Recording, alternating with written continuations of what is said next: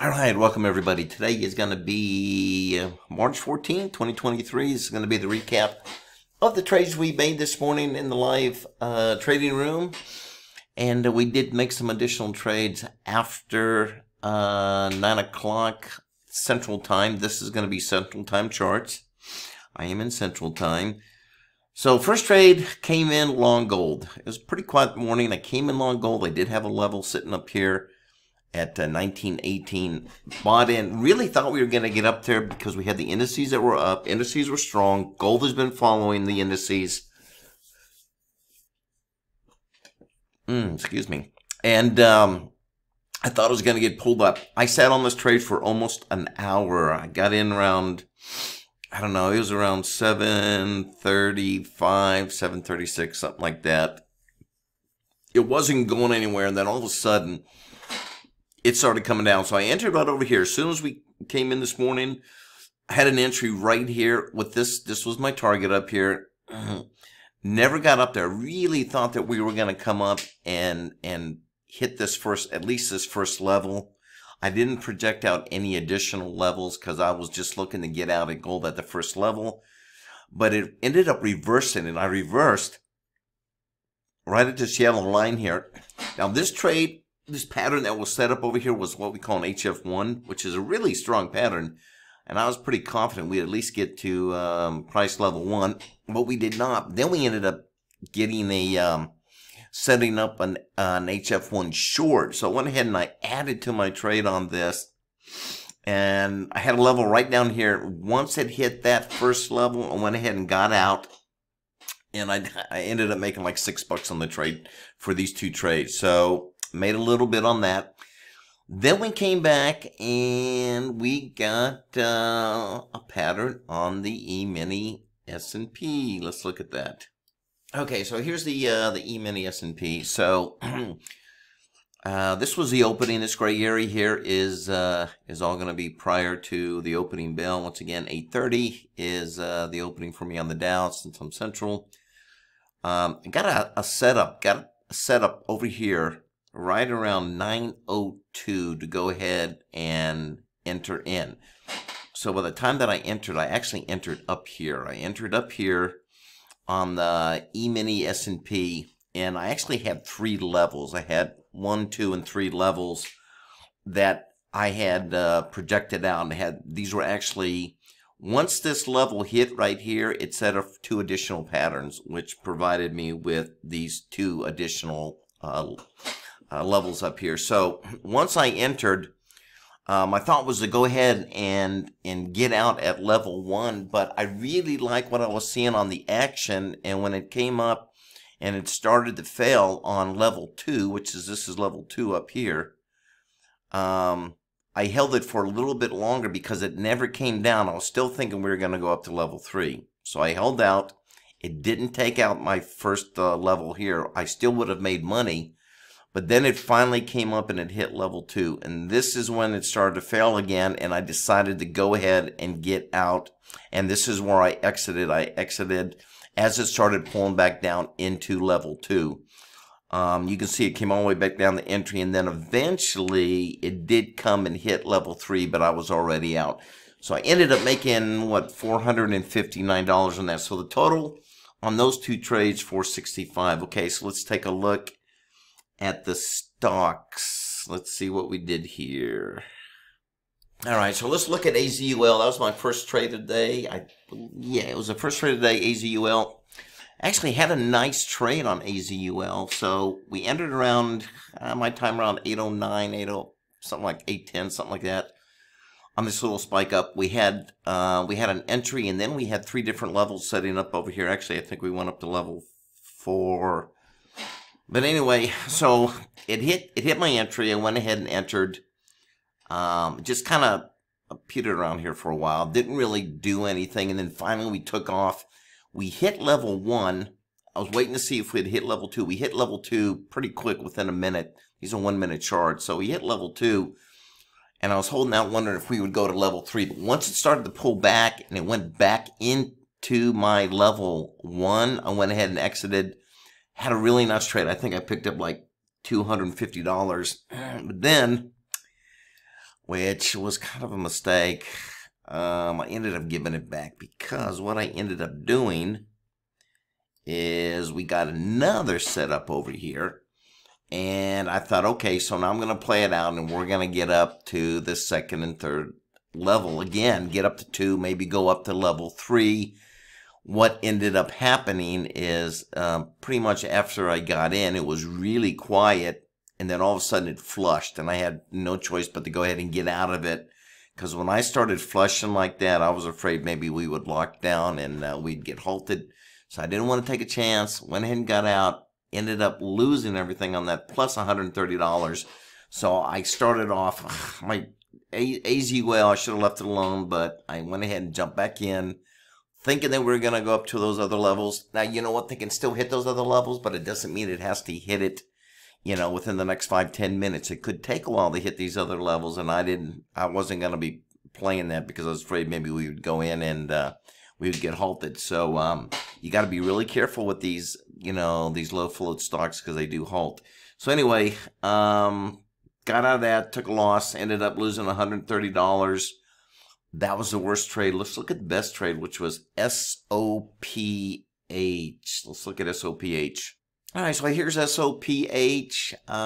This was the better trade that I made today. I did make some other trades, but I just want to go over the biggest winner and the biggest loser. The other ones made a little bit. PACW, didn't really like the action. Got out of that, made a buck. What else? ONCS. ONCS was a little disappointing as well. I had a really nice profit on that. Ended up giving most of it all back, which was a big mistake. But anyway, still got out with $3. But anyway, so on SOPH. SOPH hit my radar kind of late in the day here. This was after 2 o'clock. And when it hit, I actually had 3 levels. Okay, so it projected 3 levels, 3 patterns. So once I entered right over here as it was starting to go back up. And I mean, it within, these are 1-minute bars. Within 5 minutes, I mean, it hit like level 1, level 2, and level 3. Once it hit level 3, and it was moving that fast, and see, it just kind of halted there, kind of stayed there for a while. I went ahead and got out and took my profit. So really nice trade there. Eventually, you can see what happens. It actually came back down, and then it took off again. So my expectation is I may be playing SOPH again tomorrow. We'll wait and see, you know, what the charts look like. See if we can get some early morning volume in there. If we don't have enough volume, probably going to leave it alone. But this was kind of a late, you know, this kind of woke up late for me. So, you know, I didn't have much time left before the end of the day, and I really kind of almost hesitated to do it because it was getting late in the day. I didn't know if I'd have enough time to hit my levels. But I went ahead and played it. I'm glad I did. So that helped out. Still ended up losing $6. I should have been up more than that because I got into some trades I shouldn't have gotten into. So I had a nice profit on AZUL. Had a nice profit on ONCS. But hey, you know, that's the way it goes, right? So it's all about, you know, knowing when to pull yourself back from the table. And usually what happens is, usually when I have a really good trade, jumping back into it is usually not profitable for me. I don't know. It's just, I think it's that greed factor that affects all of us, thinking that we're going to, you know, the market was up strong. I really thought that these others were going to go ahead and take off again. I was going to get more out of it. You know, sometimes you do, but, you know, in most cases, you're better off if you have that first trade in the morning, you make money, walk away, okay? Just step away from it. I know a lot of people like to play, you know, power hour, the last hour of the day. I've been doing a little bit of that, but my best time for, even if when I'm trading indices or I'm trading gold or some of the commodities, and it's the same way with stocks. First thing in the morning, those first 3 hours for me are always the kind of the golden hours. Beyond that, it's kind of iffy. Sometimes you do really well in the afternoon. Sometimes you don't, but in most cases, the best time to trade is going to be within those first 3 hours. So maybe in Central Time, I'm looking at, you know, 7 to 10. You know, those 3 hours tend to be really, really good. So that'd be what, 8 to 11 Eastern Time. So when you're trading, hopefully you're keeping track of all your trades. I think it's important to go back and look at, you know, the times that you're doing your best on your trades. And I think the majority of people are going to find that, you know, early morning is probably going to be the most profitable time for most of us. You know, so you want to, when you're trading, you definitely want to keep track, put them in a spreadsheet, which is what I do. But any way you do it, just go back at the end of the month or at the end of the week and just see if you tend to have better, if you're, you know, tend to have better trades in the morning than you do in the afternoon. Maybe there's some out there that do much better in the afternoon. You know, it just depends on your style and how you trade. What I'm doing is I have, you know, a set of patterns that I look for, that I've developed, and I have what I call Einstein, and that gives me the levels. And each one of these levels, and as well as the patterns, have probabilities that have been consistent over the last 35 years. So I'm really confident with my setups and my levels.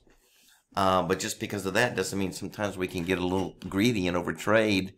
And just because there's 3 levels up here and they have a higher probability of hitting, you know, sometimes it takes a little bit and you have to go through a little bit of pain to get up to that 3rd level. And so usually what happens is level 1 is usually hit pretty quick. Level 2 can take a little bit longer, and level 3, and as you go up, I could go up to 4 and 5, depending on how many patterns set up at the same time. As you go up, it can take longer. So if you're kind of trader that wants to go for those bigger runs, you can do that. But you have to put more time into your trade. You have to hold on to it longer. And I am a believer that the longer you hold on to a trade, you're just subjecting yourself to more risk. All right. So like I said, level 1, always pretty easy to hit level 1. Level 2, you know, maybe within 10 minutes, but then level 3 could take longer depending on how far out that level is and the kind of volatility you're seeing in the market. All right, so that's it. Please join us every morning on YouTube, and it is free for the first hour for everybody to watch as I trade, and I do call out these trades. So check out my YouTube channel, Innovative Trading Strategies.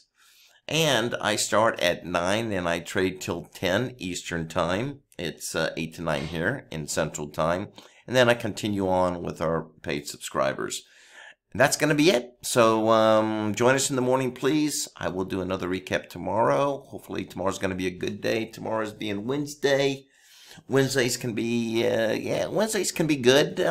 Best days for me are always going to be, during the week is always Thursday seems to be my best day. But, you know, Wednesdays, you never know, right? Sometimes we all think Fridays are not a good day to trade, and sometimes Fridays can be the best day. So, all right, that's it. Everybody have a good night. We'll see you first thing tomorrow.